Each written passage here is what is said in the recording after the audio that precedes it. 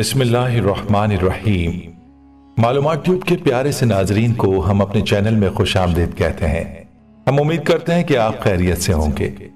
अस्सलाम वालेकुम मोहतरम नाजरीन। हमारे मजहब में तमाम दिन अल्लाह ताला के अता करता है, मगर जुमे का दिन एक खास अहमियत रखता है। जुमे के दिन अल्लाह ताला खास रहमत और इनाम और इकराम फरमाते हैं। जुमे के दिन जहन्नुम की आग नहीं सुलगाई जाती। जुमे के दिन मरने वाला खुश नसीब शहीद का दर्जा रखता है और अजाब कब्र से महफूज हो जाता है। जुमे की रात दोज़ख के तमाम दरवाजे बंद कर दिए जाते हैं। जुमा यौम ईद है और तमाम दिनों का सरदार है। अगर जुमे को हज का दिन आ जाए तो वो हज अकबर है और इसका सवाब 70 हज के बराबर होता है, ये जुम्मे की फजीलत की वजह से।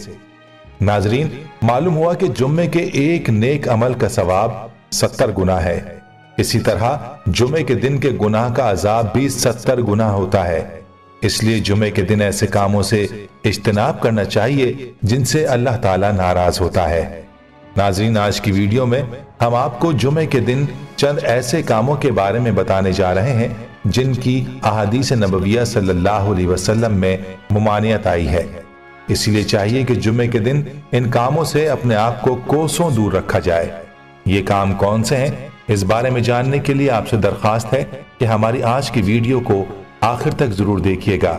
और अगर आपने हमारे चैनल को सब्सक्राइब नहीं किया तो अभी आप इसे सब्सक्राइब करें और साथ ही लगे बेल के बटन को भी क्लिक करना ना भूलें, ताकि आपको हमारी आइंदा अपलोड होने वाली वीडियोस का नोटिफिकेशन मिलता रहे।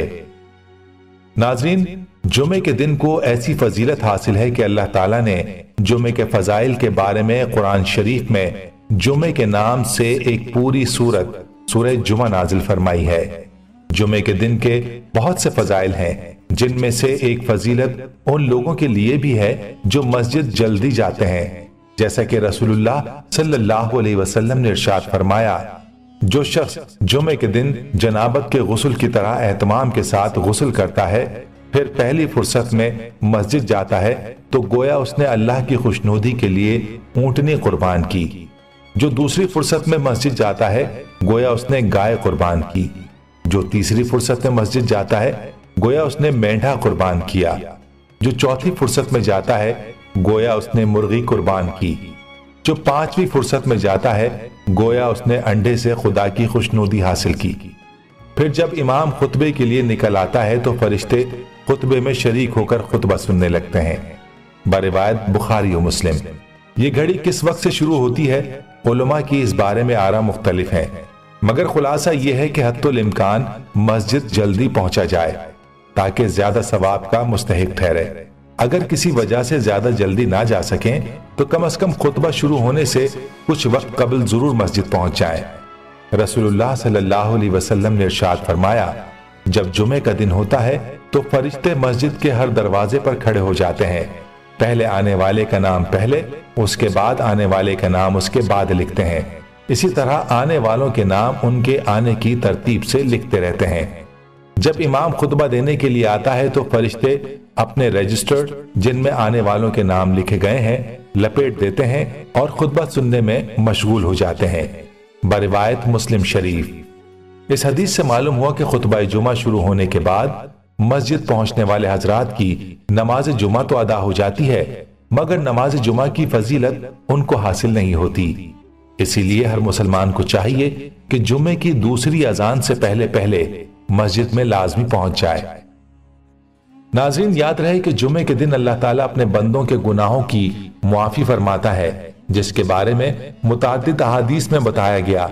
इसीलिए जिन कामों से हमें अल्लाह के नबी सल्लल्लाहु अलैहि वसल्लम ने मना फरमाया है, हमें उन कामों से मना होना चाहिए। ऐसा ना हो कि हम बजाय गुनाह मुआफ होने के गुनाहों के मुर्तकिब हो जाएं। आइए अब आपको उन कामों के बारे में बताते हैं जिनसे प्यारे आका सल्लल्लाहु अलैहि वसल्लम ने मना फरमाया है। नाज़रीन, जुमे की रात में देर तक शब्बेदारी करना और नमाज फजर के वक्त सोते रहना, जिसकी वजह से जुमे के दिन का आगाज ही कबीरा गुनाहों से होता है। हालांकि फरमाने नबवी सल्लल्लाहु अलैहि वसल्लम है, अल्लाह ताला के नजदीक नमाजों में अफजल तरीन नमाज जुमे के दिन की बाजमात फजर नमाज है। इसीलिए चाहिए कि जुमे की रात में इतनी देर ना जागे जिसकी वजह से फजर की नमाज फौत हो जाए।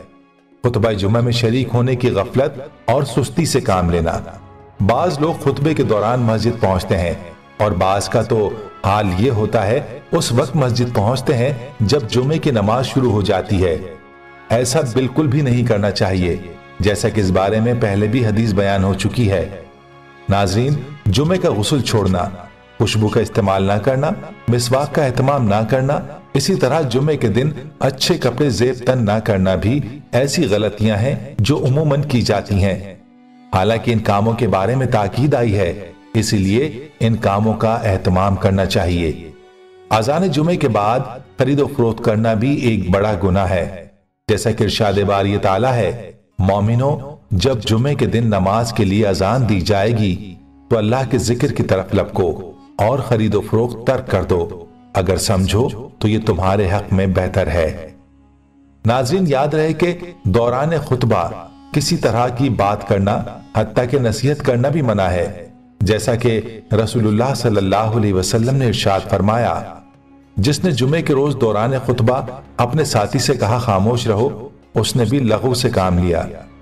बरिवायत मुस्लिम, रसूलुल्लाह सल्लल्लाहु अलैहि वसल्लम ने इरशाद फरमाया, जिस शख्स ने कंकरियों को हाथ लगाया यानी दौरान खुतबा उनसे खेलता रहा या चटाई कपड़े वगैरह से खेलता रहा तो उसने फजूल काम किया और उसकी वजह से जुमे का खास सवाब जाया कर दिया। मुस्लिम। हमें चाहिए कि इन बातों से इज्तनाब किया जाए। रसूलुल्लाह सल्लल्लाहु अलैहि वसल्लम ने खुतबे के दौरान गोठ मार कर बैठने से मना फरमाया है। तिर्मिज़ी। आदमी अपने घुटने खड़े करके रानों को पेट से लगाकर दोनों हाथों को बांध ले तो उसे गोठ मारना कहते हैं। हजरत अब्दुल्लाह बिन बसर रजी अल्लाह ताला अन्हु फरमाते हैं कि मैं जुमे के दिन मिंबर के करीब बैठा हुआ था, एक शख्स लोगों की गर्दनों को फलांगता हुआ आया जबकि रसूलुल्लाह सल्लल्लाहु अलैहि वसल्लम खुतबा दे रहे थे। आप सल्लल्लाहु अलैहि वसल्लम ने इरशाद फरमाया, बैठ जा, तूने तकलीफ दी और ताखीर की। बरिवायत सही इब्न हिब्बान। नाज़रीन, मालूम हुआ कि जब इमाम खुतबा दे रहा हो तो लोगों की गर्दनों को फलांग कर आगे जाना मना है, पीछे जहां जगह मिले वहीं बैठ जाए। नाज़रीन, ये तो चंद ऐसे काम थे जिनको जुमे के दिन करने से मना फरमाया गया है और अगर ये काम किए जाएंगे तो जुमे के सवाब में कमी का खदशा है, इसीलिए इन कामों से बचना चाहिए। आखिर में आपको नमाज जुमा के छोड़ने के बारे में बताते जाएं कि जुमे की नमाज छोड़ने पर कितनी सख्त वईदें बयान हुई हैं। नाज़रीन, बाज लोग नमाज जुमा काहिली और सुस्ती की वजह से छोड़ देते हैं, हालांकि नबी करीम सल्लल्लाहु अलैहि वसल्लम का फरमान है, खबरदार लोग जुमा छोड़ने से रुक जाएं या फिर अल्लाह ताला उनके दिलों पर मोहर लगा देगा, फिर ये लोग गाफलीन में से हो जाएंगे। बरिवायत मुस्लिम।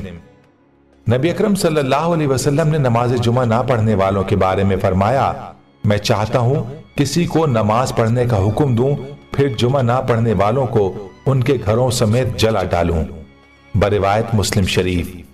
इसी तरह से निसाई, इब्न माजा, तिर्मिजी और अबू दाऊद की रिवायत में रसूलुल्लाह सल्लल्लाहु अलैहि वसल्लम ने इरशाद फरमाया, जिस शख्स ने 3 जुमा गफलत की वजह से छोड़ दिए अल्लाह ताला उसके दिल पर मोहर लगा देगा। नाज़रीन, कितनी सख्त वईदें हैं जुमे की नमाज जाया करने वालों के लिए, लेकिन आज हमारे मुआशरे में कुछ लोग ऐसे मौजूद हैं जो नमाज जुमा का ख्याल भी नहीं करते। अल्लाह ताला सबको समझ और अमल की तौफीक अता फरमाए। नाज़रीन, हम ये उम्मीद करते हैं कि आपको हमारी आज की ये वीडियो जरूर पसंद आई होगी।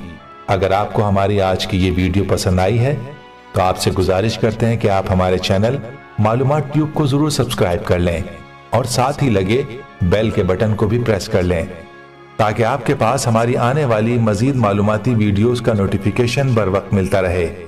सब्सक्राइब के साथ साथ हमारी वीडियोस को लाइक भी करें और अपनी कीमती राय का इजहार कमेंट्स में जरूर करें। मोहतरम सामीन, हम ये वाकयात और मालूमात आप तक पहुंचाने में बहुत ही एहतियात से काम लेते हैं। इसके तस्दीक शुदा होने पर पूरी तवज्जो दी जाती है। अगर किसी जगह आपको शरीयत या हकीकत के खिलाफ महसूस हो तो फौरन हमें कमेंट्स के जरिए आगाह करें। अगर हमारे काम में कुछ अच्छा लगे तो तब भी आप हमें जरूर आगाह करें। हमें कमेंट्स करें ताकि हमारी टीम की दाद रसी हो। नाज़रीन, हमारे चैनल को इसी तरह से देखते रहिए। हम फिर हाजिर होंगे एक नए टॉपिक के साथ। अल्लाह ताला आपका और हमारा हामी नासिर हो। आमीन।